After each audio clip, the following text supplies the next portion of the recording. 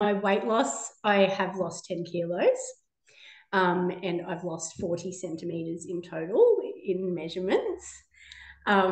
So very excited about so I had put on 20 kilos over a 3-year period and just was at the point where I had let myself go for so long that despite other things that I may or may not have known in the past, I just couldn't grasp and pull myself out of it. Felt like a bit of a, spiral.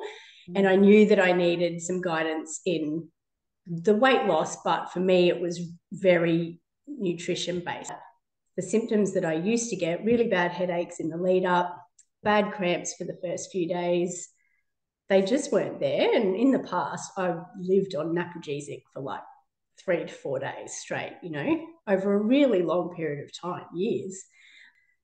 That's the real game changer that I've never had from any other weight loss experience.